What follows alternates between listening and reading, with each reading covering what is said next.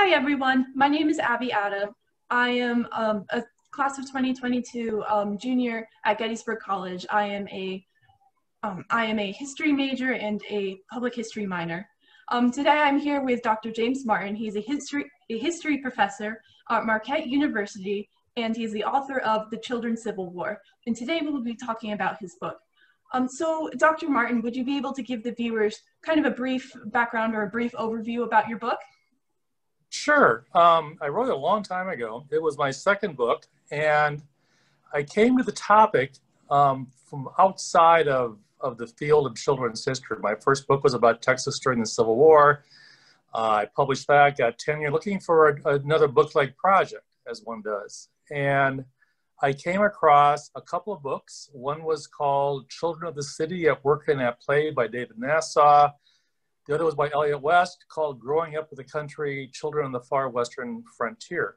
And I assigned them to a survey class I had. And it was a kind of a special survey class. It was a one-semester US survey for elementary ed majors. It was one of their state requirements to be certified. And I paired them up. They wrote a paper about this. And the women in this class, it was all women at that time in this class, really liked these books. And so that was sort of a hint to me that maybe when I'm looking for a project, I should include childhood somehow. And I was actually thinking about doing a social history of Sherman's march, so they'd see Sherman coming and see him going and how the population responded to that. And I thought I'd have a chapter about children in that. But as the months went on, I started identifying sources and looking at secondary materials. I realized I just really wanted to write a book about children during the Civil War. And it was fortunate because like 5 books came out about Sherman's March by the time I would have been getting done. So I went into it from that standpoint. There were no books about children during the Civil War, not much written at all, even articles about them. But the sources were surprisingly rich. Just 2 examples. One is children's magazines, or magazines published for children and youth. There are 20 or 25 published around the Civil War era. And they're awful to read. They're didactic and very 19th century moralistic, a little stuffy, but they had lots of stuff about the war. And so I was able to have a whole chapter about children's literature, basically, and the war. And the kinds of information and expectations that children got from those magazines. This is mainly Northern children. They're mainly published in the North. The other are letters from soldiers to their families. Now, these are not new sources. This has been that kind of source has been central to the study of Civil War soldiers since it began. But what was surprising is how nobody had talked about what soldiers were saying to their kids. What one finds when you look at these is they still want to be dads. They want to be fathers. They're giving advice. They're telling stories. They're providing extraordinary information about the war. And so I went back, looked at both published and unpublished letters. I was very selective because that could have got away from me because I was doing Northern and Southern children of both races, white and black. And so I had to be pretty strict about my sources. But I found some wonderful stories. And also wives writing to their husbands rather, because of course, what do they want to know about? They want to know about the kids, and so I found a lot about the experiences of children through what mothers were telling fathers and what fathers were asking mothers and what they're telling their children. And so it became probably my favorite project that I've done. This is probably 26 or 7 years ago that I actually started the research. And it was just really a fun research project. It felt very new because it was. I didn't read a lot of secondary sources because there weren't any. I could jump right into the stories and the narratives. And so, so that's probably longer than you wanted, but that's sort of how I got started on it. Yeah, that's perfect. That sounds completely fascinating. I can't imagine how difficult it must have been to kind of pretty much establish that whole field of children's historiography for during the Civil War. So kind of on that note, do you know how the historiography has changed since then? Or do you know how kind of, since you started, you kind of were a pioneer of that whole historiography, how would you say that historiography kind of established the base for the continued study of children in the Civil War? I think the Children's Civil War might have had more impact on the side of children's history than on Civil War history in a way. There certainly have been other books about children and youth during the Civil War. And like in any topic, they narrowed it down. And so there's one about South Carolina, there's one about girls, there's articles about other places. And they've been able to do a deeper dive into those experiences than I was, because I was doing, a national study. And so there's been a lot done, I think, to flesh out and to find new topics about childhood. I don't know that it's shaped this historiography of the Civil War, maybe the home front up to a point. I think it probably fits in with the historiography of women during the Civil War, for instance, because the lives of children and women were intimately related, during the Civil War. And we know about it because, for the same reasons, in that people were writing letters in a way they hadn't written letters before. That's why we have all these sources. Guys were gone. They were gone for years sometimes. And so we're able to do that. On the other side of my professional life, because since that time, I've maintained both research projects in children's history and in Civil War history. I moved on to veterans kind of with the Civil War, but I've stayed on the childhood side as well. And I teach a class on children's history. I helped start an organization about Society for History of Children and Youth. And children and war is a pretty important thread in children's history and youth history. Not only in terms of present day, it's a little bit less of a hot topic now, present day use of child soldiers in various parts of the world, but also the effects on children, the effect on policies, government policies related to children during wartime, World War II, World War I, and much farther beyond that as well. And so I think, I'm not going to claim to have started that historiography with this book, because it was certainly something being looked at before. I think what I was able to do, and I would hope it's a little bit of a model, is that I was able to provide, because of my sources, some children's points of view. And that's hard to do in children's history. Most children's history is written about children rather than showing children as actors and as having agency in their own histories. And again, because wartime inspires the creation of documents that includes children's voices, I was able to do that. Yeah, that sounds fascinating. So, kind of basing it off that topic, what would you say? Would there been any particular sources, particularly sources by children or aimed at children, that have been particularly interesting? Would you say? For the Children's Civil War itself? Yeah. I think in terms of, unfortunately, there weren't a lot of letters written by children that survived. I'm not quite sure why, because both fathers and mothers talk about the children writing letters, and there are a few. Because fathers will respond to questions children's asked, or they'll actually write a letter to their wife, and then they'll have, here's a letter to John, here's one to Sarah, here's one, I came across a great collection at the Library of Congress of a guy that wrote to his wife very regularly and included a separate letter for all three sons. And they were like 13 or 14 and 9 or 10 and 4 or 5. And they were completely different. The tone was different. The stories were different. His advice was different. And so I wish I'd gotten their responses, because he talked about how great their handwriting was. Or he refers to their letters. The children's magazines actually had some things from children from time to time, that letters being written into the editor, which I think is very familiar to modern day parents and children.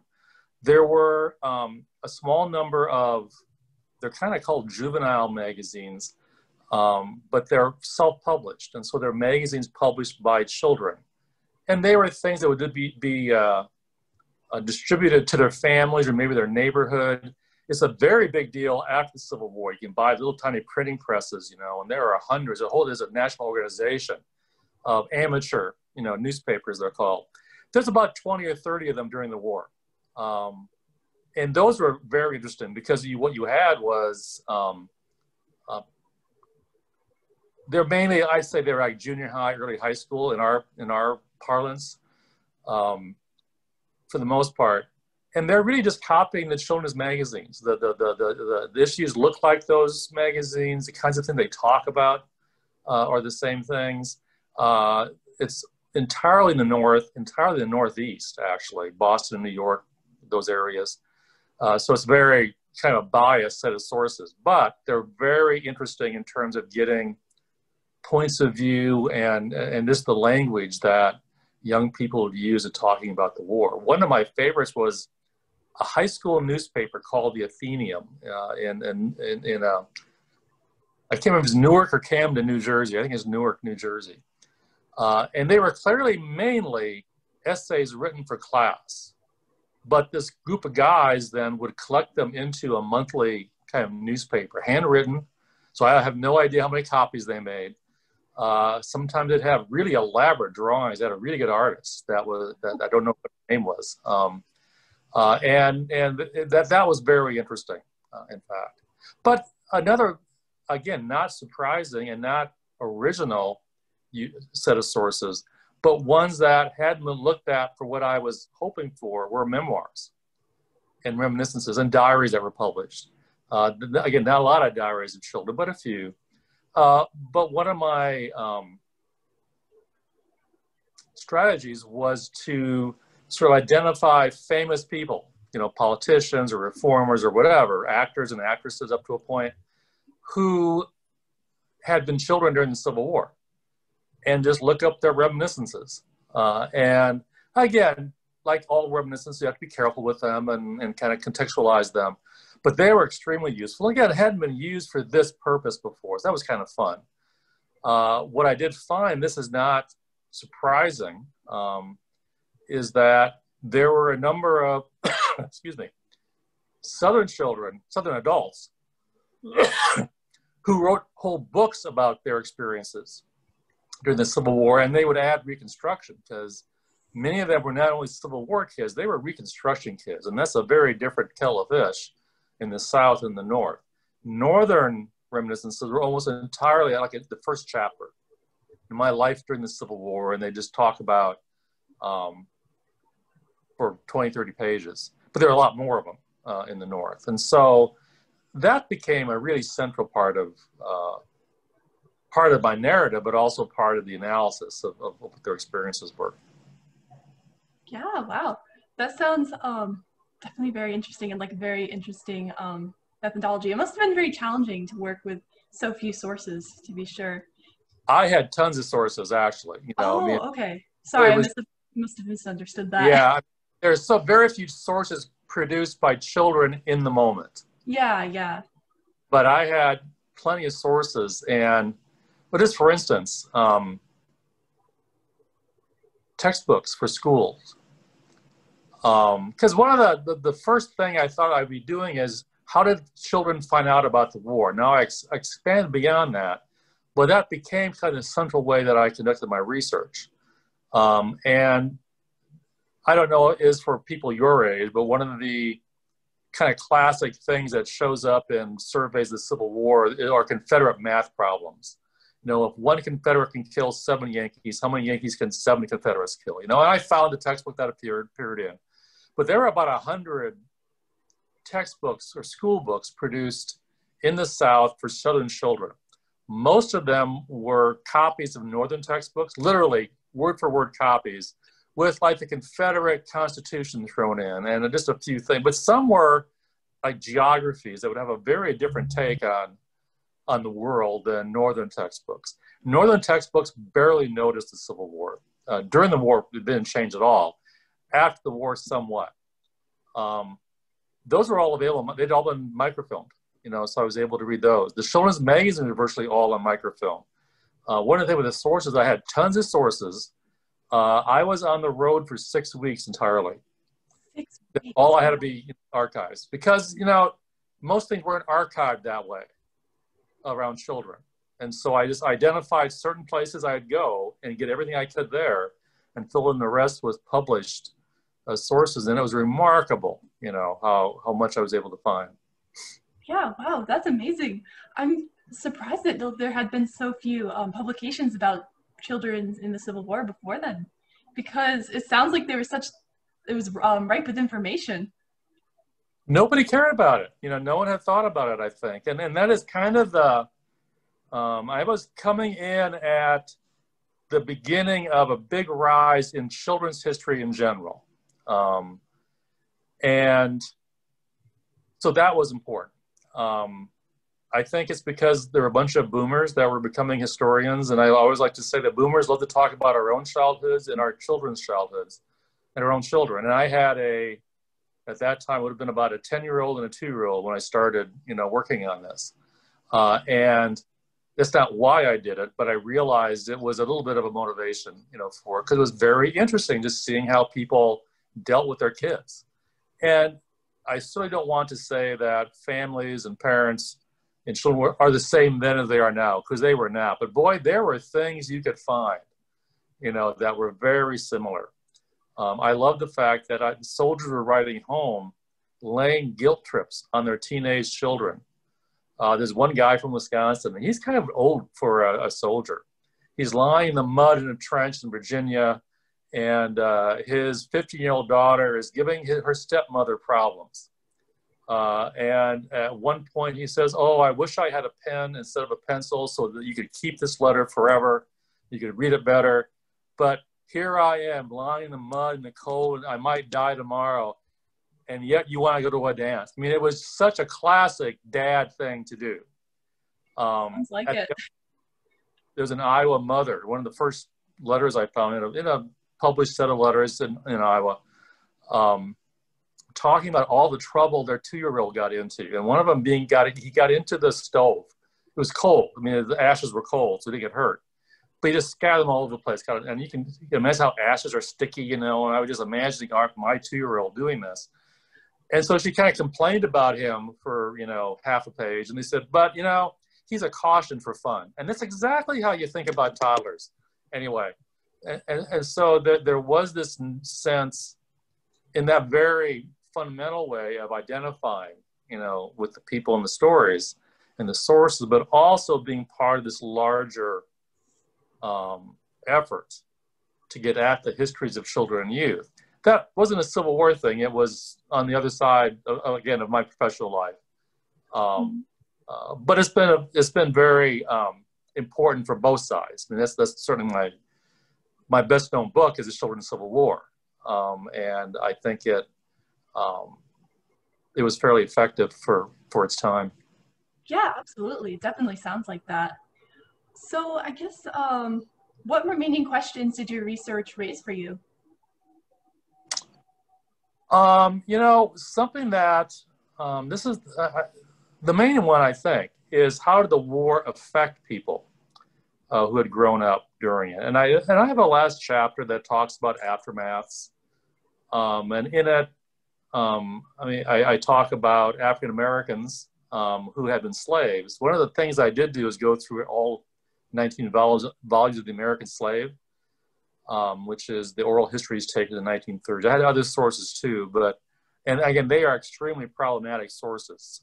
But most of the people interviewed, maybe not most, a large percentage of the people interviewed in the 1930s had, just because of demographics, been children or teenagers, at least during the war. Now, a slave teenager or child is not the same as a teenager living in middle-class Boston, but they're still, young, and they're remembering things in a certain way. And so I have a very significant section there just about the lives of African Americans who had been children during the war, and how they believe the war affected them. and so forth. And I did the same thing for white children in both sections as well, but it's hard to get at that. That was very anecdotal. It was very much drawn from memoirs, obviously. I talked a little about Union and Confederate veterans trying to shape the narrative for children, because both big organizations for those veterans had campaigns to influence textbooks and how they're being written. You probably heard of Children of the Confederacy, as a offshoot of United Daughters of Confederacy, things like that. And so I think the questions that I could suggest some things about without coming to conclusions, I think, is this how growing up during a war affects children and youth? Because most people don't write about that. So the sources are relatively limited. Children's magazines stopped talking the Civil War in 1866 or 67. As I said, Northerners don't really talk about the aftermath at all in their memoirs. It just isn't a big deal to them. And so I don't know if that question is answerable, but it is, I think, the thing that I was left wondering about. Yeah, definitely. It'll be interesting to see, I guess, how that question kind of can change, or I guess not that question, but I guess the answer to that question can kind of modify over time, because it doesn't seem like there really can be, at least at the moment, a complete consensus on something like that. Because, yeah, definitely. It seems a lot of the time, because of how after the Civil War, of course, like you said, the North was more kind of like, oh, okay, it's done, but then the South was probably more focused on Reconstruction after the Civil War. Mainly what you get from the Southerners are what they think about race, as they were growing up. And there are some very famous arch segregationists from the early 20th century who were children during the war. And that was kind of useful, interesting. I think one avenue might be, one of my favorite memoirs is by a woman named Anna Howard Shaw. Does that name ring a bell with you? Anna Howard Shaw. I don't believe it does. She's pretty famous. I didn't know her, before I came across this. But she took over the women's suffrage movement, one of the organizations after the turn of the century. She's also a doctor, but she grew up in the frontier of Michigan. And it was grueling. They had moved there just before the war. They were 60 miles to the nearest railroad. And their father and the oldest brothers all went off to war, leaving, them with a few small kids and her mom and a couple of sisters to run a farm. They didn't have any money. It's a grueling and awful, life. And she talks about that way. I mean, she's writing this after, I think the publication date was the 19-teens, because I think she was 18 when the war ended. And it's all on her and the women. And this is how she approaches it. Now, of course, she's had 50 years of women's rights activism to shape how she's interpreting her own life. One gets the sense that, and this isn't just something you have to intuit, she really says this almost point blank, that my experience during the war was so brutal that it committed her to women's rights because they had none. And she loved her father, but he was kind of this idealistic, romantic character who just had to be in the middle of everything.